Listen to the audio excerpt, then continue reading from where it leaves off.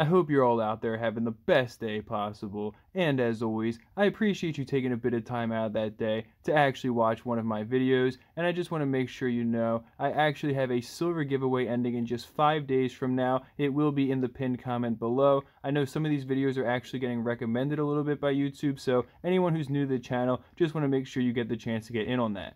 Now today's topic was actually inspired by a comment I received yesterday on the video I made just talking about a pretty funny story from when I was a kid. I was sitting at lunch and these other kids tried crumpling up tinfoil because they knew I was into silver stacking, and then they gave me the tinfoil like, oh, you want some silver? I just threw it back at them, and it was overall a pretty silly story, but this comment that I'm referring to was actually talking about someone who's an adult that was made fun of by their own peers for being into silver stacking, which I thought was pretty like ludicrous off the bat, but I had a pretty strong theory as to why those people would actually be harassing him for it, and sure enough, just like I thought, they're actually crypto investors, and their thought process definitely boils down to, well, if you bought silver at this time, you might have made a couple bucks or even lost money, but if you bought Bitcoin at this time, your money's gone up 100 times in value. And I know I'm being condescending with the mocking voice. It's just that this mentality is so ignorant because these people haven't even taken the time to understand what silver investing is actually about, and not just the hype of silver investing, but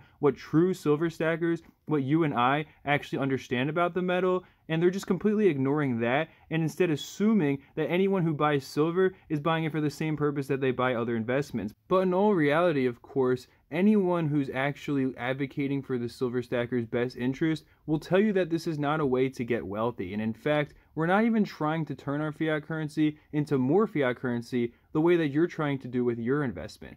We're looking at silver as a way to both hedge against inflation and to actually create something of value that will continue to be valuable throughout the rest of time. Silver has proven itself, the way that gold is as well, like no other investment ever has. It has been valuable in every type of economy, and it has been valued by different human societies throughout thousands and thousands of years of history. The truth about cryptocurrencies is that nobody knows what their future actually holds because there isn't even a long enough history yet to be able to predict something like that. We've only ever gotten to see the growth period. But what about the point where there's actual, not just economic troubles, but a point where people actually get scared and don't even have extra money to invest? What will happen to cryptocurrencies then? If money is not continuing to come into cryptocurrencies, can they continue to grow in value?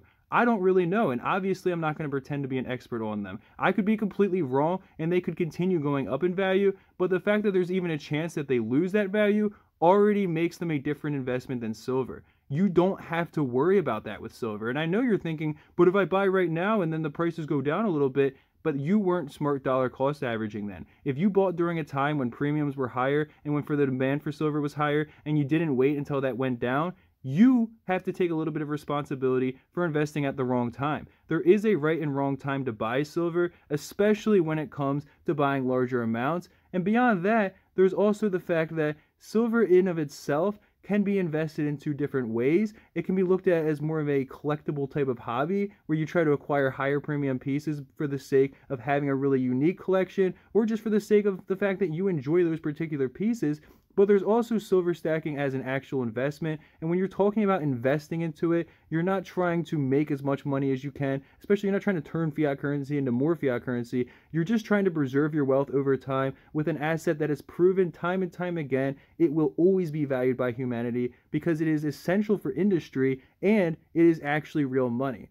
But with that being said, I do hope you guys enjoyed this video, and if you found yourself actually enjoying the information in it, then please consider sharing it to a friend who might actually need to hear it, especially if you have that person in your life who always nags on you for looking at silver investing as a real way to actually preserve your wealth, because they don't understand that going all in on Dogecoin is definitely not the way to do it. Now, I'm just joking around. Obviously, the people who have bought Bitcoin over the years with smart dollar cost averaging have made insane amounts of money on it. But you also have to wonder, if you're just going to hold on to Bitcoin forever, when exactly does the point reach where, like, does Bitcoin replace fiat currency then? What exactly is the long-term plan with that? I also have to wonder if you just keep on holding on to it forever. I don't really know, but someone can explain it to me in the comments and make me look dumb. Feel free. With that being said, though, that is truly it for this one. Peace.